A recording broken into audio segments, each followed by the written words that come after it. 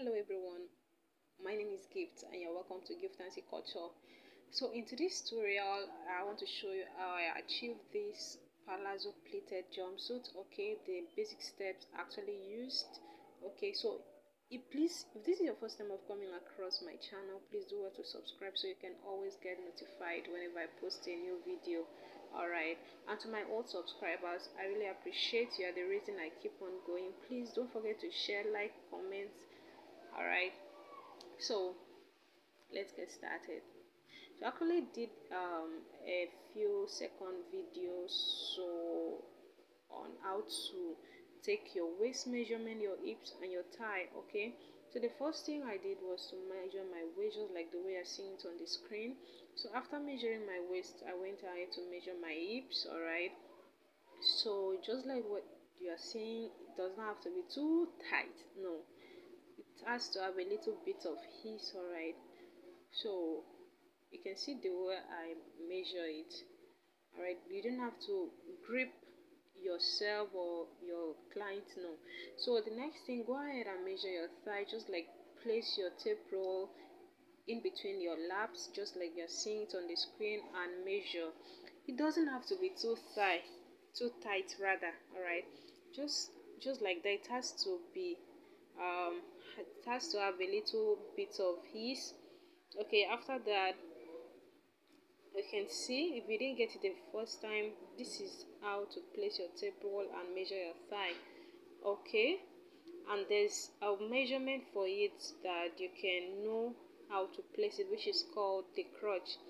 How to get your crotch. So if this is your first time, please let's get started. The first thing I did was to measure the length. Okay, the length of the trouser. So after I finished measuring the length of the trouser, I went ahead to measure 2 inches. Okay, since it's a palazzo trouser, okay, I measured 2 inches all the way downward, because it's not the 2 inches is not actually part of my waist measurement. It's not going to be part of your measurement. Go ahead and measure your waist. So on the waistline, this is what you are going to do. Since it has plates on both sides, both front and back, so I just assume that the plate is like 4 inches. So I added 4 inches there on my left side, on my right side, the front and the back. Alright, so the total of pleats I added was actually 16, and my waist is 29. Alright, so I actually added that 16 to 29 and I sum it up. So after everything, I divided by 4, just like our normal measurement is. So I went ahead to mark it, and then I added 1.5 inch to it, just like what you are seeing on the screen. So the 1.5 is actually for sewing allowance. Okay, so after I finished doing that, so that's actually my waistline. Okay, so after I finished doing that, I went ahead to measure my hip, marked, which is 8 inches downward, and then I measured my thigh. After measuring my thigh, I went ahead to measure my crotch. Okay, now how to get your crotch? Divide your hip by 3. Whatever you have, you place it and mark it below your hips measurement, just like what you are seeing on the screen. So my hip is actually 37 divided by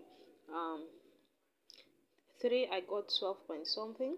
So I went ahead to measure my knee length measurement. Alright, just like what you're seeing on the screen. So on the waist measurement, that's the waist. So the next measurement is the hip. So whatever I had, I brought it down. Go ahead and bring it down to the hip, since it's going to have plates. And on the thigh measurement, my thigh is actually 23. So I didn't use 23. I made it the total of 25 because of that plate. Alright, I didn't use the exact measurement. Okay, so I went ahead to connect the thigh to the hips and then to my waist. So I actually used the same measurement all the way down to my trouser length, because I'm not going to pencil it. Alright, it's not a fitted trouser. Alright, so basically I'm done.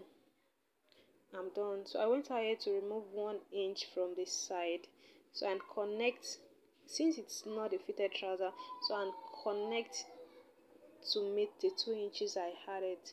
Okay, it's a palazzo trouser. So I went ahead to connect it just like you are seeing it on the screen. And after I finished doing that, I went ahead to cut the fabric, cut out the front. So what I'm basically doing here is just to align the chalk so that I'll be able to know what to cut. So after I finished doing that, I went ahead to cut it out. After I'm done cutting, I went ahead to fold the front to the back, and I added 3.5 on the thigh measurement, on the crotch rather, okay, and on the length, on the knee length, I added 2.5 all the way down, just like what you're seeing on the screen. Okay, the 2.5 I added is actually for the seam allowance, and for the 3.5 I added to the crotch measurement is for the you know, the back is bigger than the front. Okay, the back is bigger than the front both, so that's basically it. And on the hip line I added 2 inches and then connect it. So adding this measurement determines what you are going to sew. All right. Okay, so now I added 1.5, 2 inches on the hip, so I'm going to sew 0.6, 0.6 all the way. Okay, so I went ahead to connect. You can see there is no allowance. I didn't add any allowance to the back because I've already added one allowance to the front, so I just connected it, and so that's after it. Done, I picked the front since it's going to have the pocket, it's going to have pocket, okay, and I placed it just like you're seeing it on the screen. So I went ahead to mark 1 inch downwards. So away from that 1 inch, I marked 6.5, which is going to be where the pocket is going to stop, and I notch where I marked, just like what you're seeing it on the screen. So that's exactly where the pocket is going to be, and I'm going to show you. Don't worry, I'm going to show you how to sew it. So I went ahead to cut the upper bodies. Okay, now actually use 13 inches, like from my shoulder, from the midpoint of my shoulder to where I want it to stop. Okay, to where I want it to stop, I got for 13, and from that 13 I marked like 2 inches, which is going to I'm going to use for the slanting. I had to follow this method.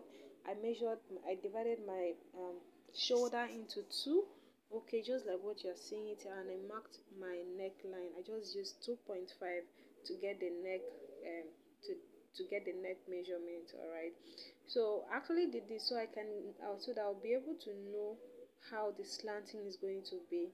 So from there I connected it to meet the midpoint. So after I finished doing that, I went ahead to place my tape rule on that shoulder line, and I got exactly 1 inch, and that was correct. Okay, so I went ahead to add half inch below the 1 inch, and I connected it to meet the neckline. Okay, so after I was done doing that, I went ahead to measure my bust point, just like what you're seeing it on the screen. I measure my bust point, which is 10. Okay, so I went ahead to measure my bust point. I went ahead to measure my waistline because those are the few measurements that we need. My full front length, or which is also called the ab length, just like what you are seeing on the screen. Mine is 17, and I connected the lines. So on the bust line measurement, I divided my bust into two. My bust is actually 34, so I divided it into two, and I got 8.5. So after I was done doing that, after I marked that, I added 1 inch for seam allowance. So I went to my waist measurement. I divided my waist, which is 29, into 2. I added 1 inch for the seam allowance, and if you check the picture closely, you are going to see that. So I added 1 inch extra for the that allowance, and after I was done, I went ahead to connect the lines together, just like you're seeing it on the screen, okay, to meet the bust point. So after I was done, the measurement I had, which is 13, I brought it down to the bust point, and so I can connect. You know, it's actually an extended shoulder. All right, so I connected it just like what you are seeing it on the screen. You can see it's already giving.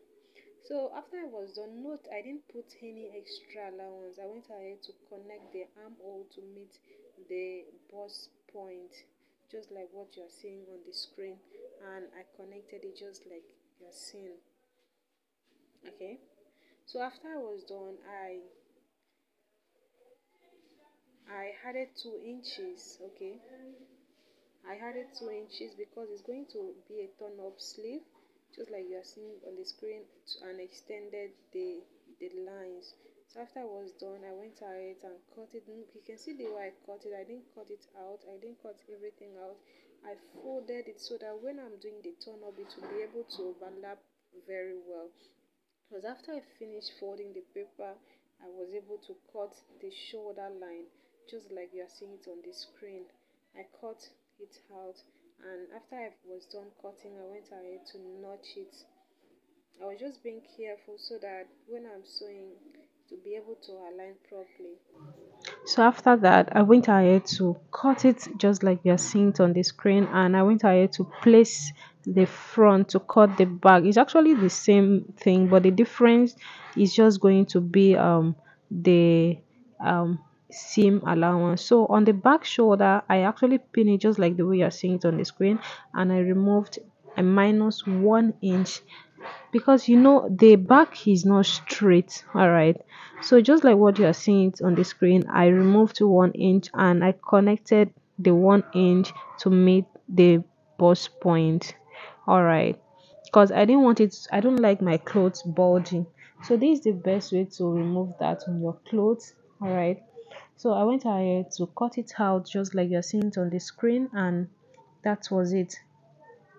So after I finished cutting it out, I went ahead to add 1 inch. You can see the way it is. The back is not straight. It can never be straight again because I've already removed 1 inch from as a dart. Okay. I went ahead to add 1 inch, which is going to use as a seam, I mean the zip allowance. I made marked 1 inch all the way up, and then after I was done, I went ahead to place the paper just like the way you are seeing it on the screen. I went ahead to connect the lines. You can see the lines how it is, and this is the outcome of the 1 inch. The line is no more straight. All right, so after I was done like that, I went ahead to use my pin and pin it carefully, okay, so that it won't interrupt the measurement. I went ahead to use my pins and pin it carefully, and after I was done, I went ahead to cut it just like the way you're seeing it on the screen. So after I was done cutting, I went ahead to place the pattern paper on my fabric, and I cut. Okay, before I went into that, I went ahead to measure the length of the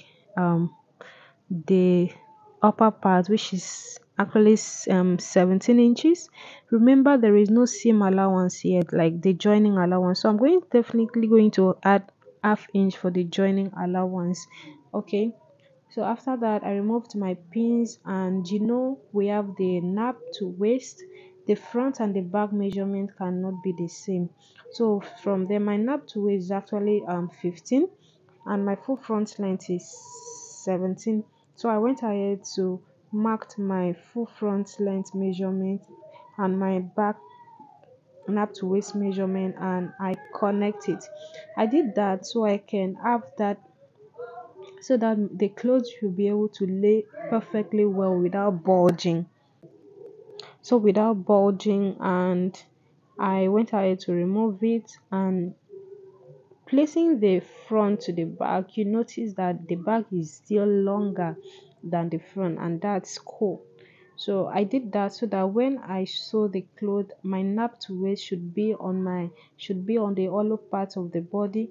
So if you are yet to know how to measure your nap to waist measurement, I have a 5 minute video that I did. Okay, just go, you see it as one of my videos there. So after I was done doing that, I went ahead to measure my bust span. Remember, I added 1 inch for the dart. Okay, I went ahead to measure my bust span, which is 3.5, and on that bust span measurement, I place it and share the dart, which is ½ inch on the other side, ½ inch on this side. All right. So I measured the bust span just like you're seeing it on the screen, half inch on the other side and half inch on this side. So I connected the lines just like that. Okay, after I was done connecting the lines, I picked the bag as well and actually did the same thing. I added 1 inch, 1 inch for the dart. Okay, so now the good thing about this dart sewing is that when I'm going to sew the dart measurement, it's not going to be the actual measurement that is there. But stay tuned, I will do this together. So I went ahead to measure the same 3.5 on that 3.5, which is the bust span. I shared the 1 inch on both sides, just like what you are seeing it on the screen, and that was it. I maintained the 3.5 and connected the lines. Actually forgot, I should have done this before I removed the dart, but there's no big deal there. So after connecting the lines, so that was it. Okay, so after I finish sewing, it's going to go back to my actual measurement. I went ahead to measure the neck. Actually I used 2.5 initially. So because the neck is not too wide, I went ahead to expand it to 3 inches, 3 inches as the width and 3 inches as the length of the neck. So after I finished doing that, I went ahead to measure my 3 inches just like what you are seeing on the screen. Actually forgot that the 1 inch is not part of it. Sorry guys, so it's going to be cancelled definitely. So I went ahead to increase the neckline away from the zipper allowance, and then brought it down by 1.5 and connected the lines just like the way you are seeing it on the screen. After I was done doing that, I went ahead to cut it both front and the back neck. And on the front neck, it has a little V there. It has a little opening. I used half inch before, but at some point I felt like okay, it's going to be too small, so I had to increase it to 1 inch and actually make I use the neck 7.5, the length of the neck. Okay, now I use 1 inch. Alright, then I went ahead to place my table, and the total of what I cut there is actually 7.5. Like from my shoulder to there is 7.5, and that was it. So I went ahead to maintain my neck. Okay, just like folded my dart. After I finished doing that, I went ahead to cut the fabric. You can see I also cut facing because I didn't want seam allowance. Okay, I didn't want to use lining, and after I was done, I went ahead to cut gum the facing just like the way you are seeing it on the screen using my paper stay. Okay, so you can see, and after I was done doing that, I went ahead to pick the front and place the facing on it, like the right side to the right side, just like what you are seeing it on the screen. Okay, and I use my pin to pin it down, like pin the V down so that it won't shift. So after I was done, I went ahead to sew both the front and the back, and I went ahead to notch it. After I finished notching it, I went ahead to top stitch the facing just like you are seeing it on the screen. And after I was done doing that, I went ahead to iron it. You can see the facing is already I've given it a press. Everything is pressed down. The front V, it's well ironed, and that was it. After I was done, I picked one of the bag, and it was time for me to join the shoulder. It's either you join the facing to facing or the fabric to itself, but actually choose picking one of the facing to join the shoulder just like the way you're seeing it on the screen. Okay, instead of sewing facing to facing and the cloth to itself. After I was done doing that, I went ahead to do the second one as well, and that was it. I went ahead to iron it. Okay, after I finished ironing it, I went ahead to weave it. So this is the best way to sew your clothes. When you are sewing, make sure you weave it, make sure you iron it. Okay, So I went ahead to pick up the pattern paper to measure the dart. Now the dart is actually 6.5, okay, including the seam allowance, making 7. But as it is, I'm not going to sew the exact 7 inches, okay. So I'm going to minus 1 inch from it, okay, and sew 6 inches. So I'm going to minus 1 inch and sew 6 inches. Let's say um the dart is 6.5. with 6.5 on your own, you can minus 1 inch and sew 5.5 inches. It doesn't have to get to the apex. What I mean the apex is actually the bust, your nipple measurement. After I was done doing that, look at it, I've gone ahead to weave it, and it was time to fold the 2 inches I'm going to use for the show the for this sleeve turning. Okay, remember I added 2 inches. Okay, so I went ahead to measure it. I made sure I cross check it properly and went ahead to iron it, then folded like 0.2, or no, it was not up to half inch, and iron it properly. After I was done doing that, I went ahead to sew it. And after I finished sewing it, I went ahead to fold it into two and then stitch where the joining actually starts from, just like the way you're seeing it on the screen. So after I was done doing that, I went ahead to do the second side. Just like if you didn't get the first one, I believe you can get it from this second one. I went ahead to fold it in and then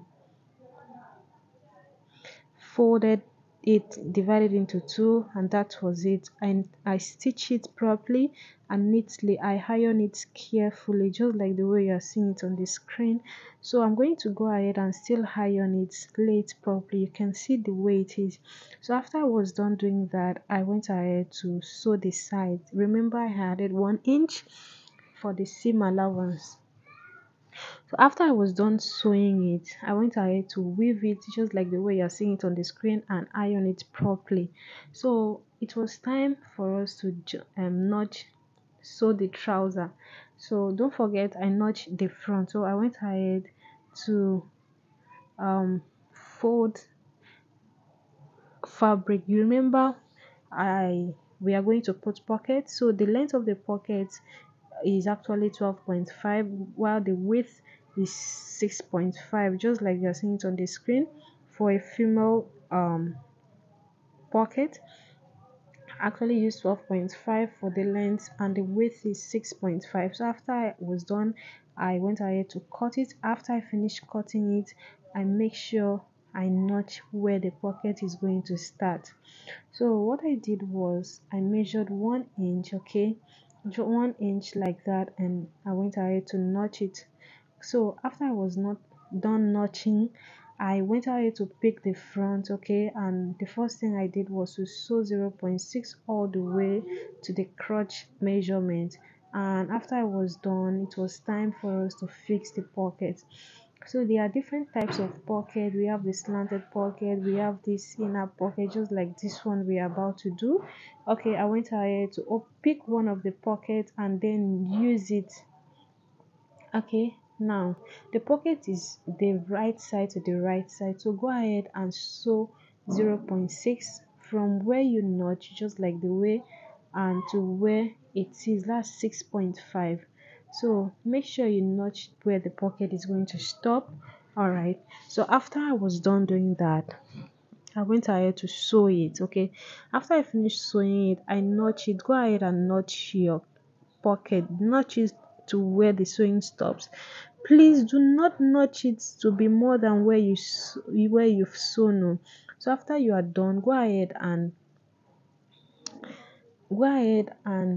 um top stitch the pocket, just like you are seeing it on the screen. Pick the inner pocket and top stitch.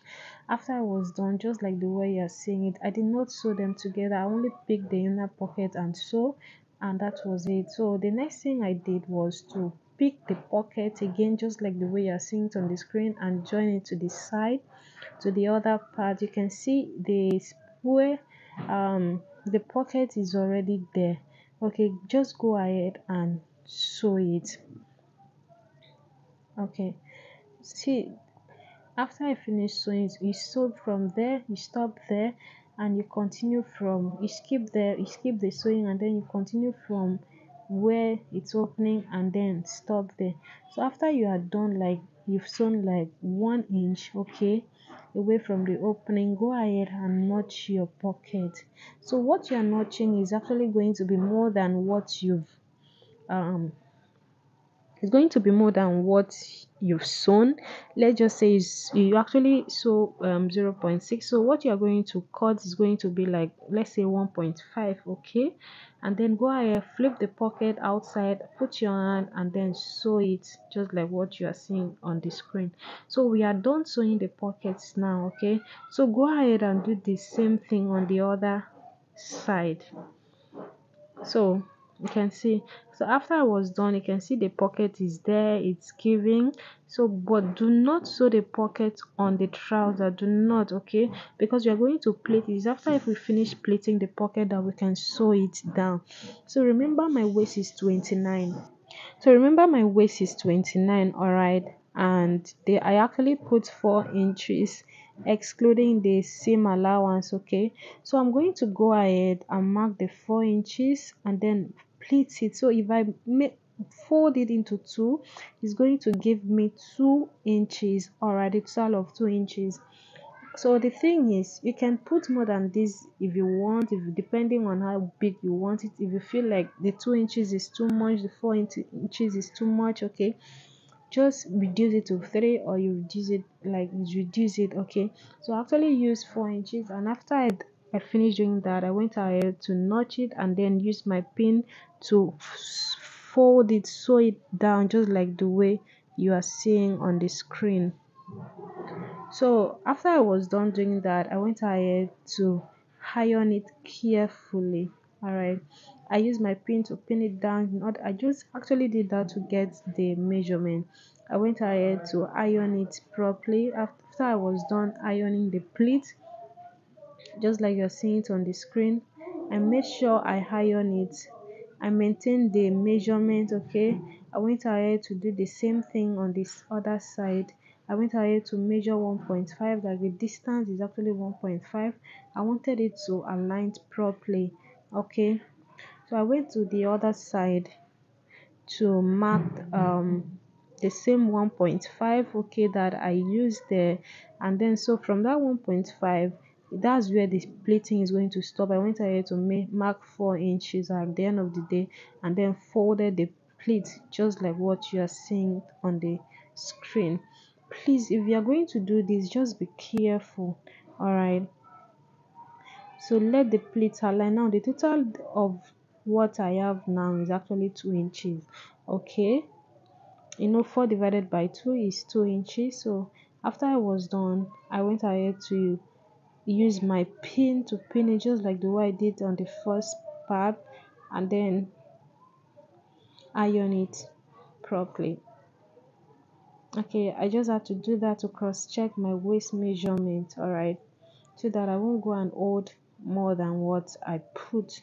In sewing, it is what you put, the measurement you use, that's what you are going to sew. So I went ahead to iron it just like the way I did in the first one. So I made sure I iron it properly.